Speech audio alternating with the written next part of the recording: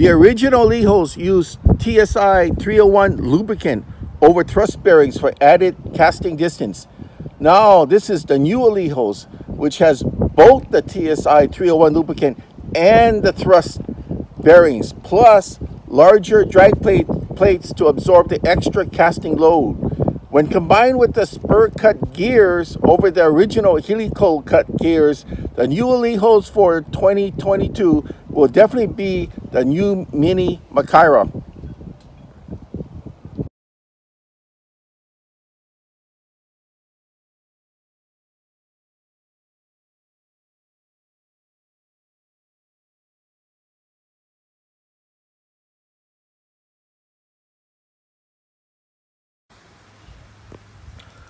Okay, I just pulled on 335 yards, so let's just give this a simple thumb spin, see what happens.